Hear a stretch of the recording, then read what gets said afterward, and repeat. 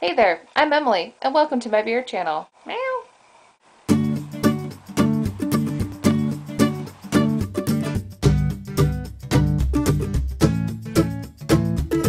This week I am stranded in Lincoln because my car decided to stop working. Therefore, I have to wait for it to get fixed and improvise in the meantime. So while I'm stuck here at my parents' house, I decided that this week I'll be trying some beers that were brewed in Lincoln. Do you like beer? I also thought it would be a fun time to build a fort in my parents' living room. To build a fort, you'll need blankets, chairs, clothespins, a general know-how on how to build forts.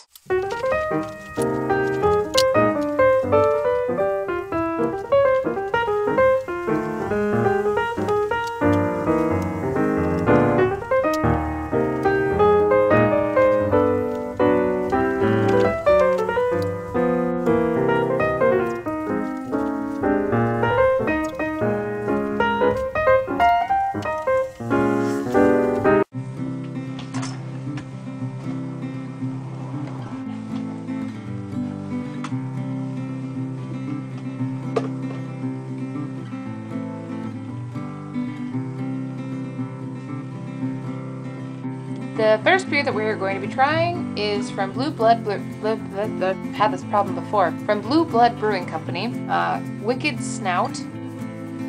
And since my parents aren't really craft beer drinkers of sorts, the closest thing I found to a beer glass was this awesome looking wine glass, which I remember giving to my dad back when I was probably like 10 for a Christmas present. So it shows he still loves me. Well, this beer is a very golden color. I have lost all memory of words to describe beer.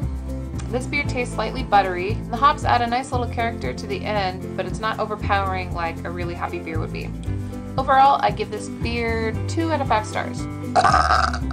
The next beer we are going to be trying is from Modern Monks Brewery, and this is a Dublin size Irish style ale. This beer is a nice deep amber color. I think it smells slightly earthy.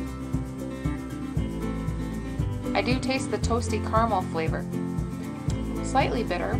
Overall, I give this beer 3 out of 5 stars. The next beer we'll be trying is from Empyrean Brewing Company. It's called Chaco Canyon Gold. As the name suggests, it looks very gold.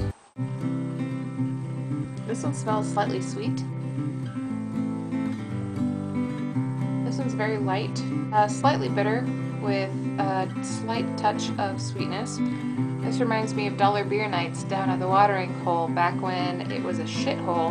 And come to think of it, I didn't really drink craft beer until I started going to Dollar Beer Nights, so thank you, the shitty watering hole.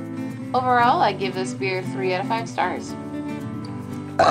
And the last beer I'll be trying is from one of my favorite breweries, Zipline. I'll be drinking the Oatmeal Porter.